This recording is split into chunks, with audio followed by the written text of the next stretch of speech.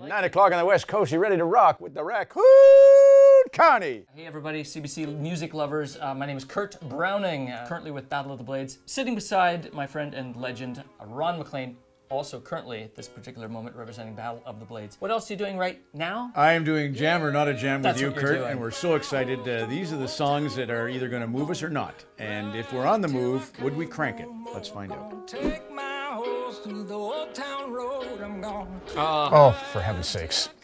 No comment. There is an old town road in Sicamous where everybody goes houseboating. If I was houseboating on the Shuswap Lake, I would blast this tune and I would jump off the roof, which is illegal.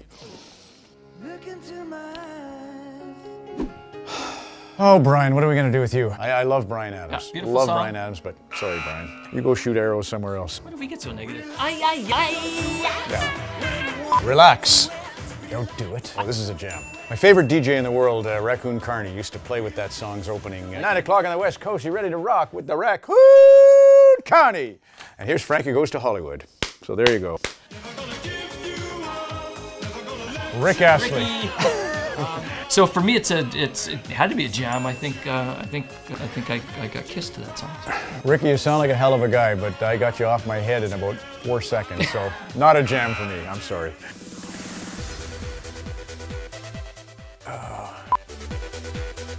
Game 7. I can just hear you voicing over us. I'm not jamming to this one. Me either.